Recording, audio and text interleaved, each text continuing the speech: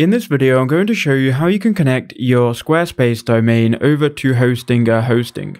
Now, this will be a quick and simple tutorial, and if you watch it all until the end, you'll have your domain connected in no time. So what you first need to do is go to Hostinger and then go ahead and log in. Now, once you've logged in, you will then see your hosting plans. So here I am on the dashboard of Hostinger, and you can see I've got the business web hosting plan. Now, I do believe I can add 100 websites to this. I've currently got 4 added. So we're going to go ahead and click on Manage.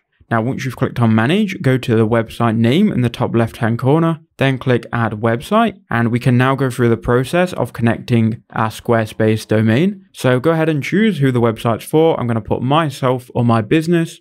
I'll create a website. I'll use WordPress, and we can keep this as default, and I'm just going to enter in a password. Then we'll go ahead and click Next. And we'll just choose here what we want to build. Now you can go ahead and obviously skip through this process.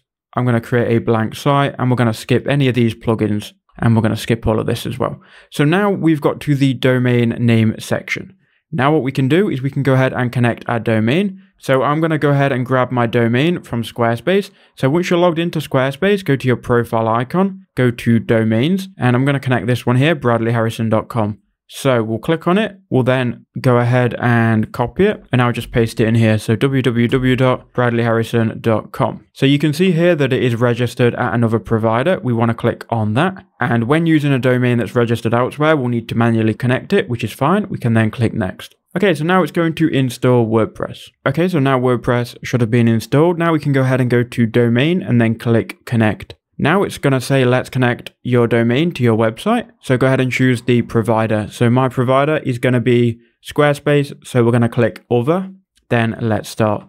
Now what we need to do is we need to log into Squarespace and we need to find the current name servers and change them for the Hostinger name servers. So on Squarespace, once you're in the back end of your domain, go to DNS. Then once you're in DNS, you should look here for domain name servers, then use custom name servers. And this couldn't be any easier. You just have to paste in the name servers. So click on name server number 1, provided by Hostinger, paste it in, copy number 2, and paste it in here. Then click save, and that should then save those custom name servers. Now you can go back to Hostinger, click continue, and it's going to tell you that your domain connection is in progress. Now this can take up to 24 hours, so do be patient. And once it's connected, your domain will now be available. So we'll click all done. And, you know, it can take up to 24 to 48 hours, but if you've done that, just go ahead and try it. So I'll just go to my URL, we'll go to the website, and you can see it redirects me straight into the WordPress website hosted by Hostinger. So it couldn't really be any easier.